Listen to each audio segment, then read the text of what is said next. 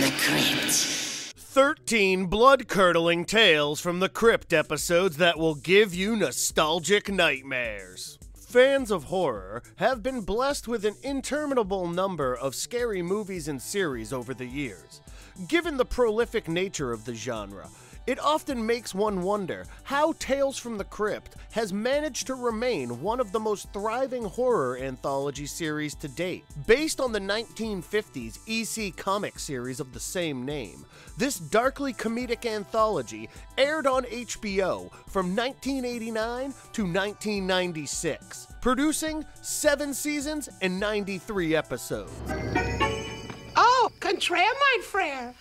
I'm the one who's finally free. This series was indisputably famous for a lot of reasons. For starters, it pushed the margins of what mainstream television would normally allow, depicting a great deal of nudity, explicit violence, sex, and even much profanity. Another reason would be that the epic tales of the macabre were presented by the best and most memorable horror host ever, the Cryptkeeper. It is still so hard to let go of the image of that tiny, decayed man with his sarcastic sense of humor. He likes to unwind with a little red-hot poker. So, as we gear ourselves up this year to celebrate the 32nd anniversary of Tales from the Crypt, we are going to revisit 13 of the most blood-curdling episodes of the series to give you all some very nostalgic nightmares. Are you ready, Boils and Ghouls? Before we get into the explanation, we have a very small request. If you like our content, please support us by subscribing to our channel. This is a small click from you, but means a lot to us. Thank you. Let's begin. My dear couch potatoes is filed under T for television. Or should that be terror? Television terror. If you are ever given a chance to watch just a handful of Crypt episodes, do make sure that you pick this one. Directed by Charlie Percerni, with a screenplay by Randall Johnson and G.J. Prush, Television Terror is the 16th episode of the 2nd season. The plot revolves around sleazy tabloid news anchor Horton Rivers, who attempts to score big ratings by leading an on-air tour of a spooky haunted house. But he soon comes face to face with the very real horror that he came to mock. The consistently threatening sense of danger and dread throughout this episode is bound to keep you right at the edge of your seats. While Horton investigates the house, there is a parallel flashback of the gruesome murder that had occurred there, a structure that is bound to be a delightful treat for all those horror hounds. You are immediately pulled into the tale, and the story moves at a lightning pace. From the graphic images of the bloodthirsty elderly ghost to the chainsaw-wielding specter pursuing Horton, things just keep getting better. How can you not love the part when Horton realizes that the person who was filming him in the last couple minutes was not his cameraman, but the ghost itself? The climax is undeniably explicit and brutal, featuring gruesome body horror detail and over-the-top slaughter.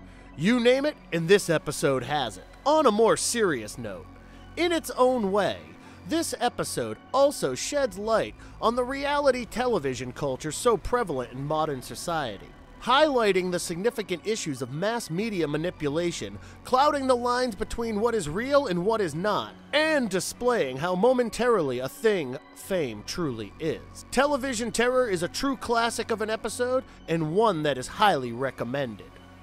What are you thinking about? My mother was right. Everybody's been right. Fuck you! The Ventriloquist Dummy, directed by Richard Donner and penned by Frank Darabont. The Ventriloquist Dummy is the 10th episode of the 2nd season. The narrative focuses on how an inspiring ventriloquist, Billy Goldman, desires to be like his idol, Mr. Ingalls, who currently lives in isolation after dropping out of show business because of a mysterious fire incident. It is only after tracking his childhood hero that Billy comes to know of the dark secrets behind Ingalls' talent. Believe me, I know what it's like when your whole life's dream crumbles like dust in your hand. Well, we all know how terrifying these dummies can be, especially with those soulless eyes gazing at you and the wooden mouths eerily opening. But hats off to this particular episode for bringing the dummy back to life in the most disturbing and gory manner possible. But I gotta chop you! I gotta cut you into steaming little pieces! Stop! You can fight him, Mr. Eagles, you can fight him! When we say gory, we are specifically talking about moments like a person's arm being chopped off with a meat cleaver, or when a large mass of flesh is bitten out of someone's throat. There is more than a little blood spilled in this episode, which is good news for all the gore hounds out there. With its persistently brisk pace and solemn setting, its sick touches of pitch-black humor and efficaciously grisly moments of explicit gore, you are going to love every part of this episode. And all the more so if you are a fan of evil dummies and mutant killer twins. Tim Shoreset's slick cinematography and Miles Goodman's shudderly background score combine to make something truly unforgettable.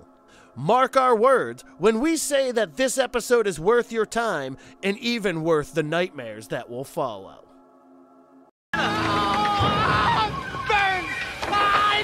burns? What's wrong? I don't know! Forever Ambergris. Well, if there is one episode of Tales from the Crypt that tops the terms of gross and gore, it may well be Forever Ambergris, the third episode of the 5th season, which was directed by Gary Fledler and written by Scott Rosenberg.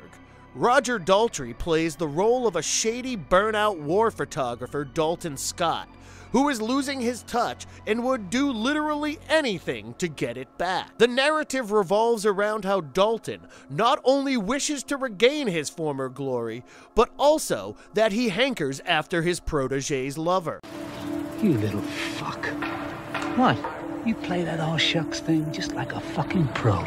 Rick Bota's cinematography deserves a special mention, giving this episode an incredibly polished look. Fans of the Tales from the Crypt series will love how the compelling story moves at a steady pace, keeping the grim and gritty environment in check, and crisply exploring themes like jealousy, commitment, treachery, and revenge. Jay Ferguson's rousing musical score hits all the right chords, leaving you wanting more. The handbrake!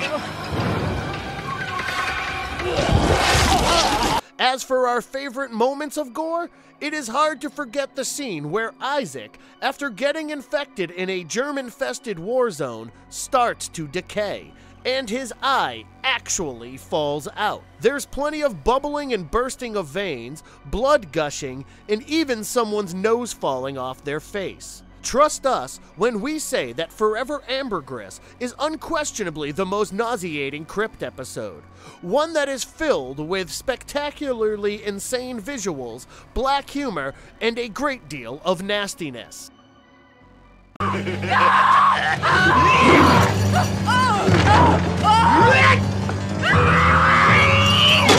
And all through the house. It is just plainly impossible to not mention this one, the second episode of the first season, which was directed by Robert Zemeckis and penned by Fred Decker. As good as the rest of the first season was, and All Through the House might just be the best Tales from the Crypt episode of all time. Everything works in this episode's favor, from Mary Ellen Trainor's portrayal of the greedy, philandering wife who has killed her husband, to Marshall Bell as her not-so-significant other, and even to Larry Drake as the creepy axe-wielding Santa, one with a particular fondness for slaughtering women.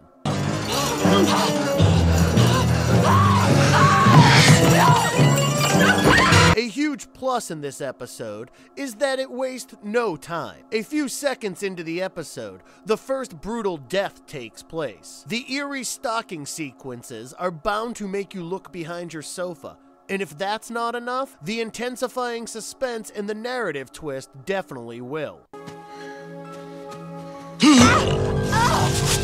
The episode captures the quintessential essence of classic Christmas cheer through beautiful, picturesque shots drenched in festive spirit. Highly decorated trees, roaring fires, and the holy music playing in the background. Everything gives a sense of warm security.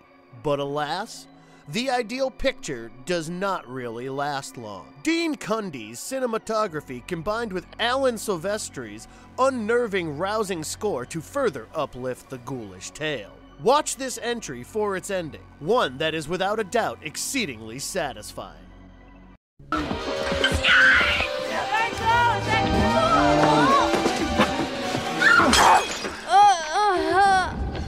Four-sided triangle. Remember the opening segment where the Cryptkeeper said, and we quote, Tale, a story of love and lurid lust in the dust. Well, that is exactly what this episode, the 9th episode of the 2nd season, is all about. Directed and co-written by Tom Holland, the plot revolves around a young runaway, Mary Jo, who is held captive on an isolated country farm by the lewd George Yates, and his equally vicious wife, Louisa. Mary Jo appears to have lost her mind when she claims that the scarecrow in the field is alive and that she is in love with him. Mr. Yates, no! This here's my man. He's not real, Mary Jo. The strong and despotically grim rural setting holds the viewer's attention.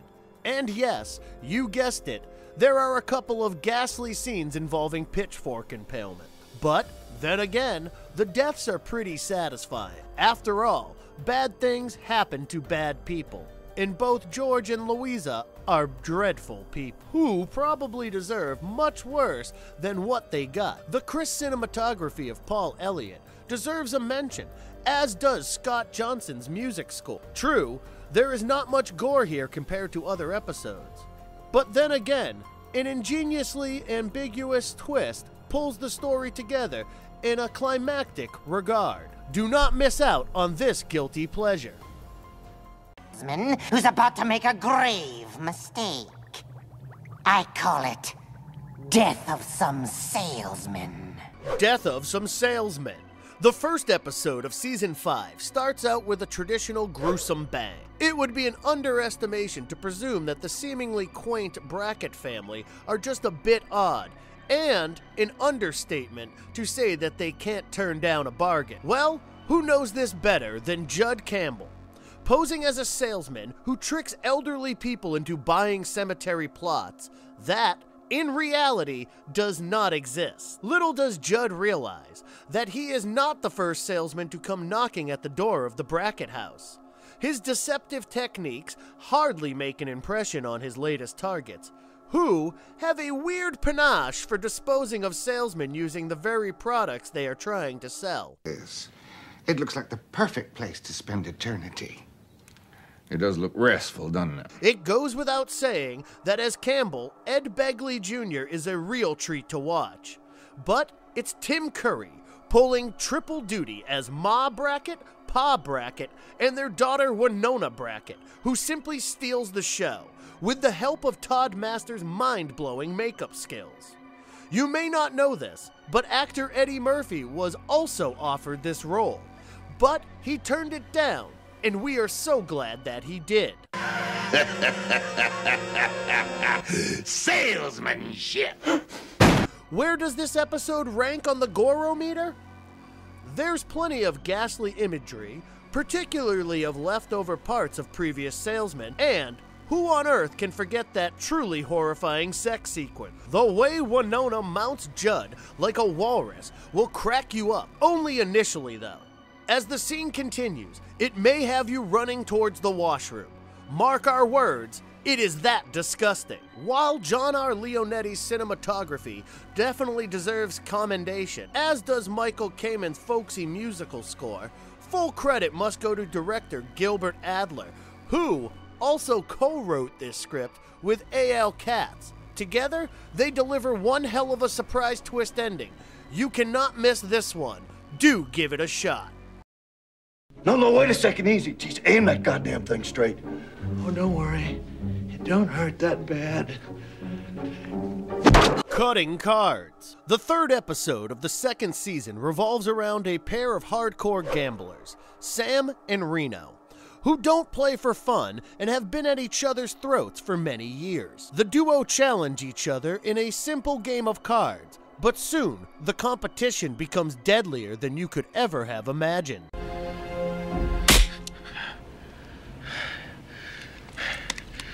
Your turn. Directed and co-written by Walter Hill, Cutting Cards moves along at a slick pace with commendable performances by Kevin Tighe and Lance Hendrickson.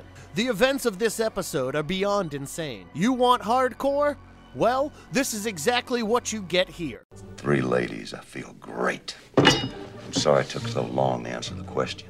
Fingers are severed and cooked. And even after that, these guys just won't stop. You really won't believe what you are seeing here. Do believe us when we say that this episode will keep you glued to your seats. All it takes is just 20 minutes from your busy schedule to enjoy this dark comic piece. A twisted little classic. You fat son of a bitch! You can't do that to me! What's Cooking? The 6th episode of the 4th season has just the right amount of gore for us, with some morbid black humor thrown in for good measure and some familiar faces playing unusual roles. Directed and co-written by Gilbert Adler, What's Cooking features the late Christopher Reeves as an unsuccessful restaurant owner with a huge debt to pay off and almost no customers wanting to purchase his squid-based dishes. However, things change after a drifter and part-time busboy walks in with his own steak recipe. I can't believe you. I do you a favor and you call me a liar. For those who haven't guessed where these lip-smacking steaks come from, we might advise steering clear of this episode. A deliciously gruesome tale of cannibalistic urges, the episode moves along at a perfect pace, adding a hint of dark humor and a generous amount of gore. Remember the landlord's utterly mutated body in the freezer on display? Or that scene where someone hacks a huge chunk of flesh using a meat cleaver? When it comes to gore, What's Cooking has it all. One other tiny little thing. You're one lousy cook. It was an absolute treat to watch Reeves share the screen with rock and roll star Meatloaf and 80s icon Judd Nelson. Full credit must go to Adler for making perfect use of the wit of each of the leads and for giving the episode such a satisfying ending. I call this little game of chops and clobbers Carrion Death. Carrion Death, the 2nd episode of the 3rd season, is a typical tale of terror written and directed by Stephen E. D'Souza. The narrative revolves around mass murderer Diggs, who is on the run attempting to flee across the Arizona desert towards the Mexican border. He is persistently pursued by a motorcycle cop until both of their vehicles are wrecked in a car crash. That does not stop the officer from continuing the chase on foot.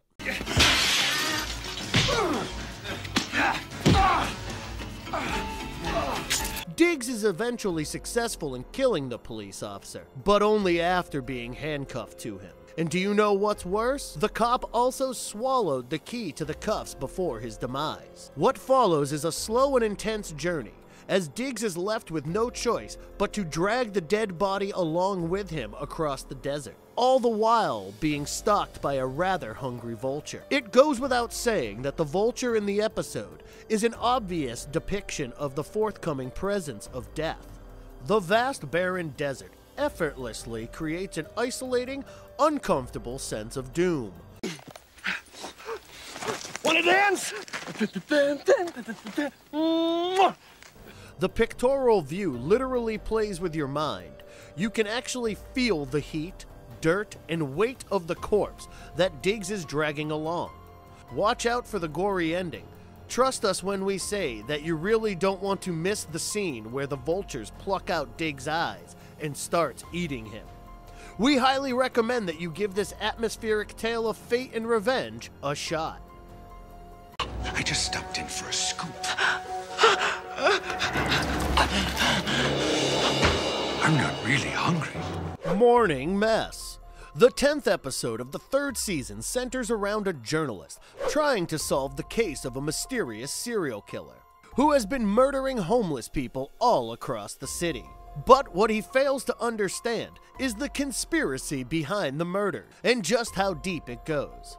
Penned and directed by Manny Coto, Morning Mess boasts a couple of macabre killings, a dark sense of humor, and a delightfully satisfying twist in the final act. One that is bound to keep your eyes glued to the screen. If you're hoping for gore, there's a lot on display here, including severed limbs, mutilated corpses, ripped off ears, and a hell of a lot of blood splatter.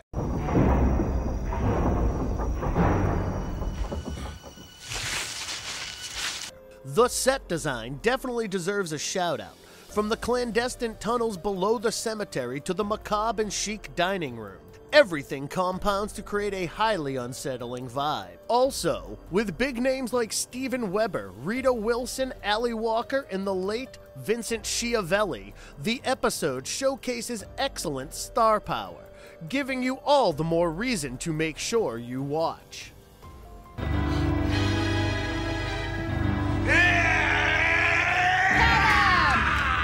Split Second.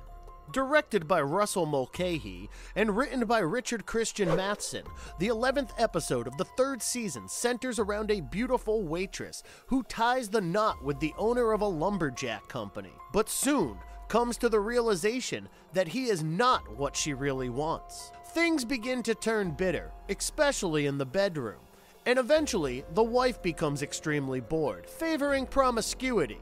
She decides to seek excitement by seducing a new, handsome, young lumberjack. The insanely jealous husband, in a fit of rage, blinds the man, though they soon realize that what goes around definitely comes around. Couple together the bang of pitch-black humor with Brian May's shivering score and Rick Bota's cinematography, and this episode works wonders. Let him go, he was just kidding.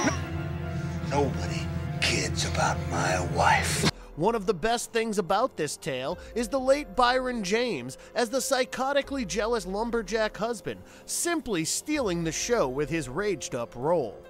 The engrossing episode not only maintains a consistently brisk pace, but also provides some exotic visuals of the country backdrop.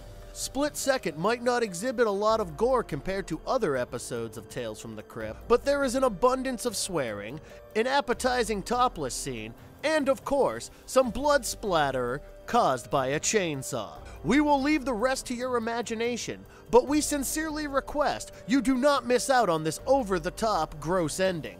Mark our words, it is notably satisfying. All right, gentlemen, I'm tired of the games. I want the tapes, and I want them now. Undertaking Parlor. A group of 4 adventurous teenage boys break into a local morgue as part of a prank, but stumble upon a devilish conspiracy of murder and greed. Apparently, the town's local mortician and the pharmacist have joined forces to increase the weekly number of funerals and split the profits. My dad died last night. What? However, when one of the boys' fathers dies from poisoned asthma medicine, the courageous teen squad decides to take the law into their own hands and expose the dastardly duo for their fiendish crimes. The 9th episode of the 3rd season boasts an ingenious premise and overloads on macabre fun. Remember the scene where the mortician casually smashes the face of a corpse and then eats pizza over a cut-open chest? If that's not enough, how about when the same guy listens to opera music and continues his gory job?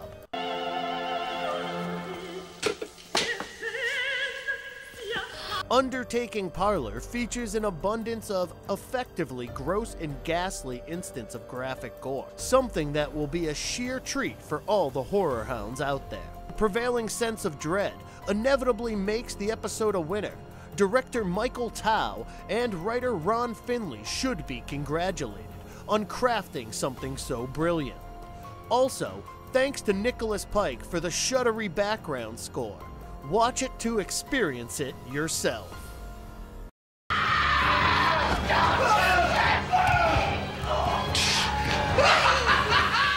Abracadaver.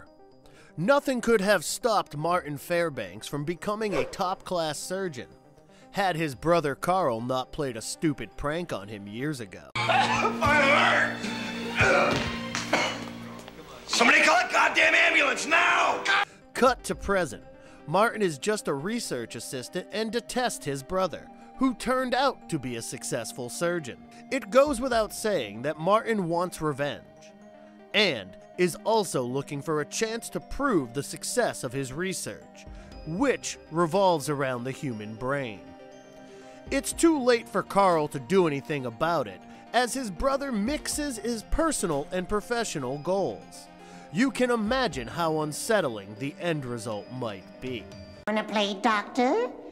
Then open wide and say, "Ah!" Directed by Stephen Hopkins and written by Jim Burge, the 4th episode of the 3rd season effortlessly pulls off a brilliant, appropriate Crypt ending. Do you believe us when we say that this episode is traumatic, bone-chilling, and gory, and is quite capable of bringing back your worst nightmares? Abracadaver is one of those episodes that not only creeps up on you, but also grabs you and refuses to let go, even after the tale is over. You have to thank Alan Silvestri's moody background score for that. The mind-blowing performance by the two leads, Beau Bridges as Martin and Tony Goldwyn as Carl, also deserves a lot of credit. And it's weirdly satisfying to watch Bridges bring such sadistic relish to his role. The episode is hell-bent on making you squirm, so give it a shot right away, and you can always thank us later. And if you liked our content, don't forget to leave a like and subscribe to us if you haven't already. Have a good one and be safe. Thanks, everyone. So until next time, see you later, alligator.